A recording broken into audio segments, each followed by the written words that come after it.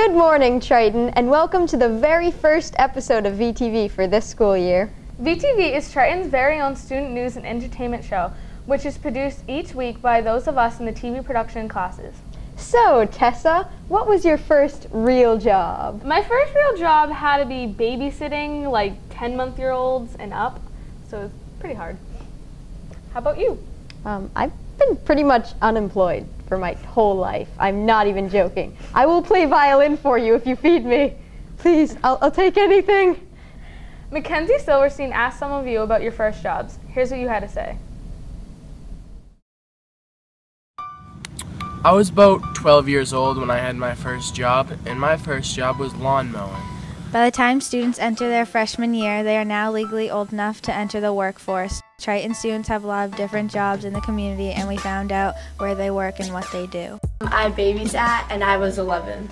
Well, when I was 14, I decided that I needed to start working because my parents wouldn't give me money for things, so I started working at a dry cleaner's.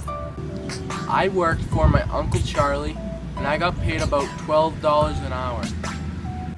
I worked for my mom and her friend because they have little children, and I made like $7 an hour. I think I made minimum wage, and I worked for the lady who owned the dry cleaner.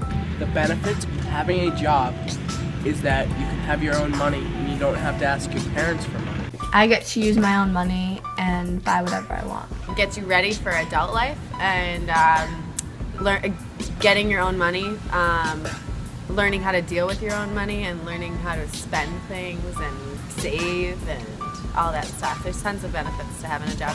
You're going to have to work the rest of your life, so you might as well start at some point.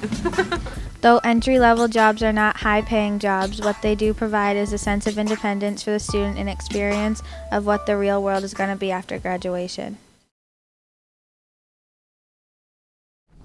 VTV is looking for students or adults interested in being play-by-play commentators during tapings of upcoming sporting events.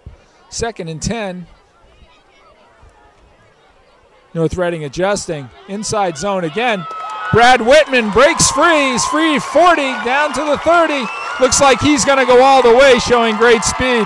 Again, another great fake on the inside zone by Brad Whitman. And Triton takes an early 6-0 lead. Here's your chance to channel your inner Al Michaels or Brent Musburger and help us get more Triton games on cable TV and streaming online. We're looking for anyone who is knowledgeable about sports and would be willing to describe the action during a game. If that's you, please contact us here at VTV by sending us a message on Facebook. You can find our page by searching for Triton VTV. Up next, Austin Pasek takes us on our tour down memory lane and shows us what Triton looked like in the old days. Hello, I'm Austin Pasek, and today I'm here to talk to you about the history of Triton. Now, some of you may be wondering when Triton first opened and what was it like back in that time. And now I have the answers to your questions. Come along as we go back in time, back to when Triton first opened 44 years ago.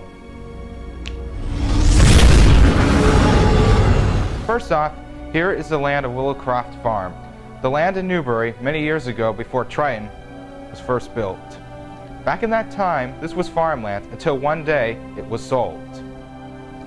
The construction of Triton was completed on February 6, 1969. And this is what the building looked like originally. Both the middle school and the high school were connected, but in the 2000s, the schools were separated. Now, this is a familiar spot. It's one of the courtyards in the high school building. But there are so many of them, and it's hard to tell which one it is, but I believe that some of you might recognize it. Triton first opened in the 1970s, and things were a lot different back in that time. Some of the technology that we have today wasn't invented yet.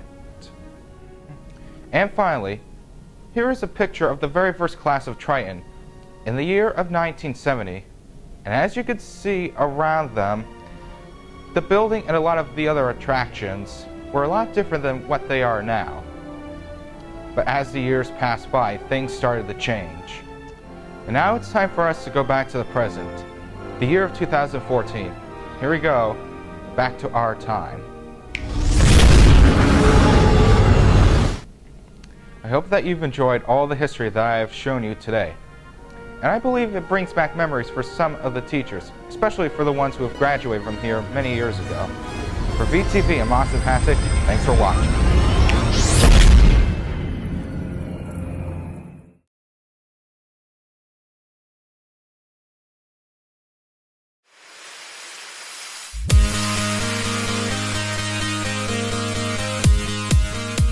I am DECA. I'm innovative. I am driven. I am involved. I am a student. I am connected.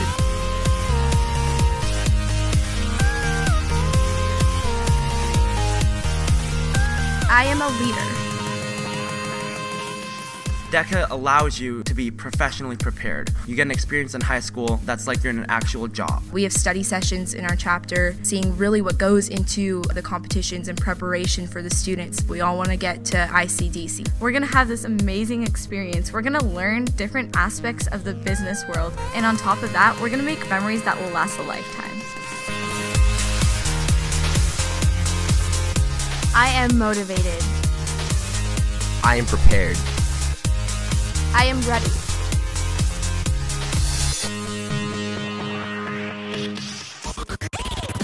It's just amazing to know that you're there for DECA. We have 200,000 members. We're continuing to grow. No matter where you go in the world, there's always people that are ready to help. When we want to go for further help, our advisor is the #1 person. DECA competitive events are things that happen in real life. You have the eligibility for scholarships and internships of that type. When I go into interviews, I have a new level of confidence that I would not have been able to attain without DECA.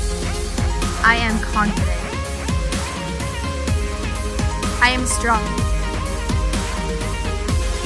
I am experienced. I am an entrepreneur. This atmosphere is absolutely electric. It's fun to be around people who are striving for the same goal as you. DECA allows you to build a bond with the people you meet. I can reach more people, I can reach more places, I can use business to change the world. This truly is a life-changing organization. I am excited. I am on the road. I am ready to see the world.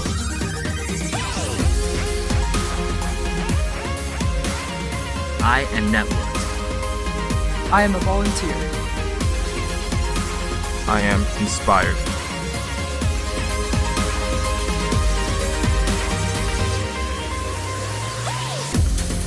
I am groundbreaking. I am a competitor. I am a winner. I am a champion. You're so happy, you're so excited. You grab that trophy, you step up onto that podium, looking out at 16,000 members. We're all cheering for the same thing. We're cheering for ourselves. We're cheering for DECA. I am proud. I am DECA.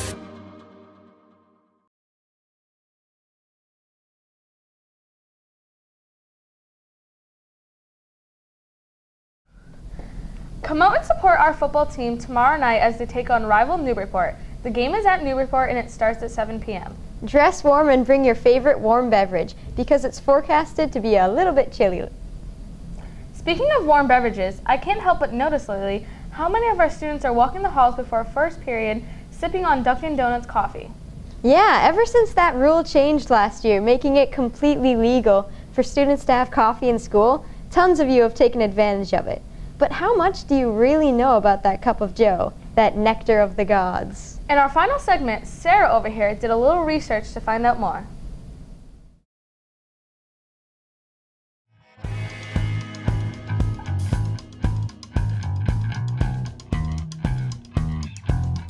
Tell me this isn't familiar.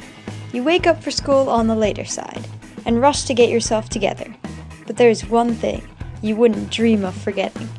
Something that if you didn't get would ruin your entire day. Coffee. But for something so familiar in the everyday student's life, do you actually know what coffee is? ask yourself a few questions.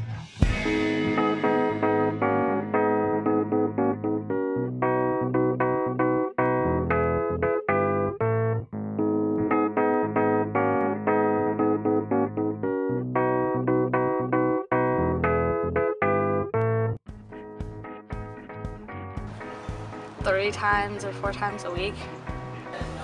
Probably every other day. Probably a few times a week. Well, in the morning it helps with waking me up. I really like warm drinks. Staying focused and like getting me like hyper, but during the day if I get it, it's just because coffee tastes good.